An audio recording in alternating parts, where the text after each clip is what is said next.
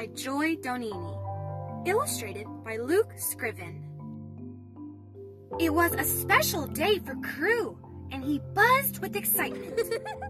An important guest was about to arrive, a guest who always brought the best presents. This year, Crue had been promised a great big surprise. The door flew open, and in he danced.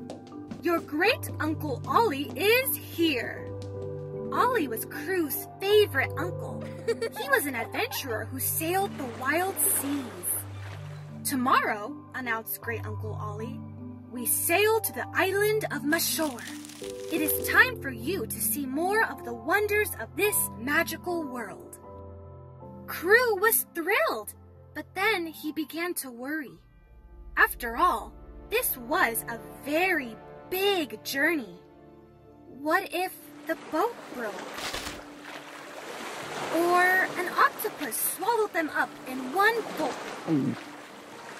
Or a family of whales took over the boat? But Crue trusted Great-Uncle Ollie, so he decided to go.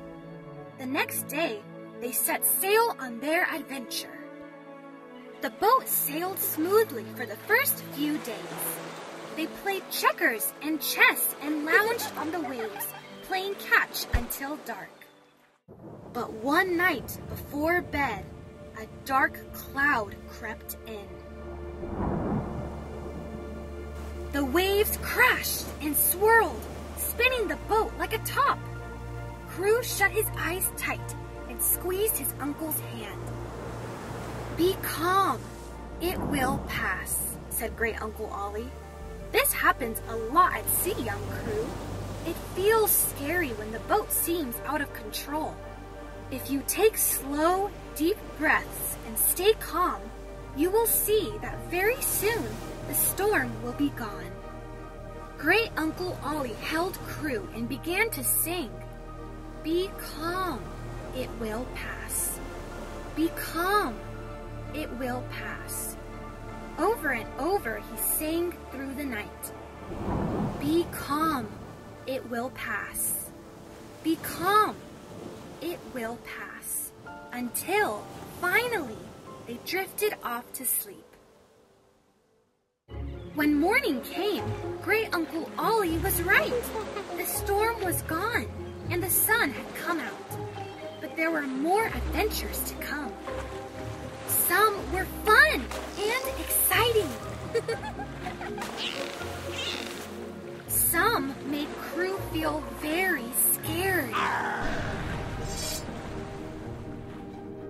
There were even bigger storms. Be calm. It will pass. Sharks that circled. Be calm. It will pass. And sea pirates who tried to take over the boat. Be calm. It will pass. But with each frightening event, Crue started to realize that Great-Uncle Ollie was right.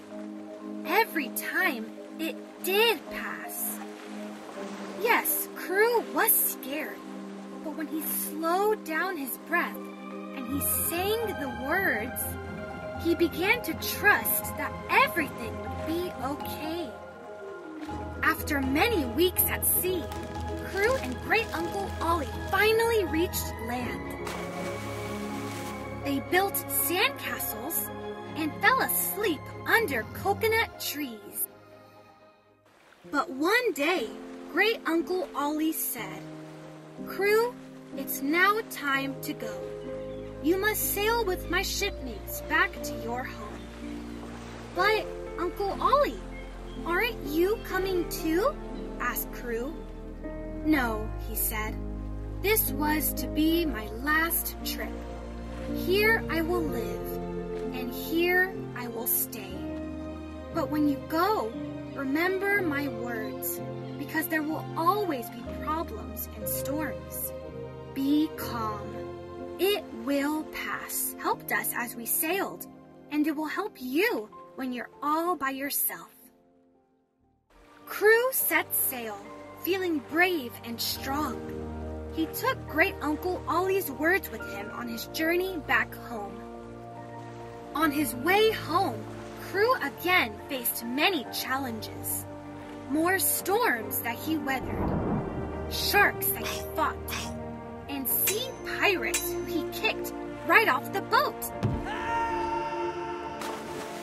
He took slow, deep breaths and sang the words, "Be calm, it will pass," and it always did.